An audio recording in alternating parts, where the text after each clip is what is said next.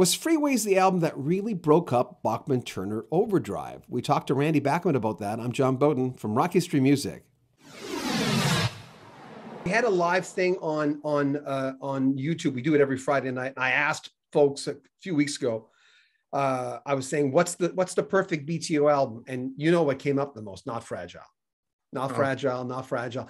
I've told you when I met you the last time that Freeways, that album really hit me. It really, I was ready for it. I was at that point with the band personally that I went, when you guys came, I thought, wow, there's like so much going on this album. And I know that people call it the album that broke up BTO. But for me personally, I was ready for that album because I was into a lot of genres and a lot of things. So was I, and so was radio. Radio was then playing disco. Yeah. They're playing long tracks by like Roundabout and stuff like that. They're really progressive rock. And I thought, I've got to get out of this thing. I mean, we should have broken up then. We should have dissolved. ZZ Top broke up. They toured the world. Doobie Brothers broke up. I mean, they just disbanded. Allman Brothers disbanded like for 4 and 5. Then they came back. I tried to keep going under the pressure, and going back to These Eyes days, got Ben McPeak to write the string arrangement for Easy Groove. Got some guy from Dr. Music in Toronto to write the horn charts for My Wheels Won't Turn. I had a lot of fun doing that. And music then, they took Listen to the Music by the Doobie Brothers and put a kick drum disco beat in it. And Elvis with Suspicious Mind, they did a disco version of Elvis. So I thought, I'm going to try to go with the trend here. I'm going to take a chance. I took a chance. What did the band think? By then, they were to the point which happens with most bands. A band, and because I financed the band, I produced the band, I gave them a salary so they wouldn't have to have a job, up to like 100 grand. This is in 1971 and 2. I said, this is my band. These are my rules. I'm your older brother. I will be a benevolent father or dictator, but you must keep my rules because I'm risking. I had 2 kids at the time and my house and mortgage. I'm paying you guys a salary, $175 a week to do nothing, sit around, get musical ideas, and don't work at a day job. Were you living in the big house then? No, this is back in Winnipeg before I left. And as you get popular and famous, and I said, look, I'm the songwriter. I'm writing songs for us. I'm going to write with you. I'm going to write with you because I'm smart enough to know I can't write 12 great songs that are all different. They're all going to be the same. So I bring a Fred Turner and I bring a Blair Thornton or my brother Tim or Robin. The song is a little bit of them and I tailor it a little bit and we'll have different kind of song. Suddenly it gets to album 3 and 4 and it's like, okay, there's 8 songs on an album. We want 2. Okay, what are you bringing? What are you bringing? Oh, there's 12 songs. What are you bringing for your 130? What are you bringing for your 3 songs? Well, I've got 1 written. I'm going to write 2 more. Oh, Fred, what are you bringing for your 3 songs? Well, I've got 1.5 written. I'm going to write 1.5 more. Okay, I'm bringing 22 songs. Okay, out of my songs, we can pick 10. You had 22 songs for Freeways? For every album. I write songs. Every day I write songs.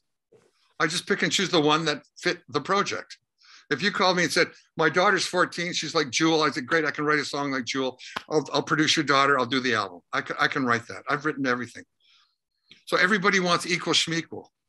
So out comes 1 good song from one guy and 2 mediocre songs. When I write 10 or 12 or 15 songs, out of there, like 3 or 4 really good songs. So the albums got watered down. This happened with Creedence. John, I want to write a song. Okay, write a song. It's terrible. Yeah, but I want it on the album. So out comes whatever it was, Cosmos Factory, with a bunch of songs that go nowhere. And John Fogerty had the magic. How tough is it to stay on the John bus and ride another couple of miles and put another couple of million in your pocket, then do your own solo project, a vanity project that totally flops, but don't spoil the band. So that's what kind of happened. It started to happen on a 5th album, Head On, and then it really happened on Freeways. What happened in that period is somebody invented a thing called an eventide harmonizer. Do you know what that is? When it's at 0, it's at pitch.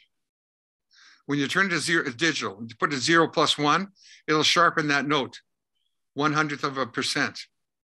It'll sharpen at 2 100s because it's all digital. So I remember playing back Head On for the band, which had Little Richard on it, playing a couple of songs. And I had heard them having a fight later saying, I thought you were going to sing flat and sharp on that song. So they told Fred to sing off key so the album wouldn't be done. They wanted their songs on the album. But I ran it through the harmonizer, and on one syllable, I'd sharpen Fred's vocal, or I'd flatten it on a vocal if he sang sharp. So I had everything in pitch. And I had to do this thing by hand. I made notes. This lyric goes up +2, this go down +1. So everything was, so Head On came out, it was a pretty good album. That's some really good stuff. And then Total Sabotage with Freeways. Yeah. I think I wrote most of the songs. They all refused their songs unless I picked a whole bunch of their songs. And they were not really songwriters. They wrote songs, but they weren't songwriters. I've been writing songs since I was 10, 11, and 12.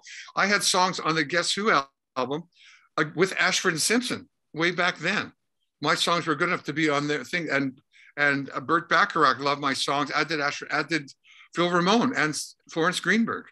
Now, keep in mind the entire interview, and the link is in the bottom in the description of this video. If you want to see the whole thing, it's on our sister channel, Rock History Book. It's also going to be a podcast, and the links are in the description as well.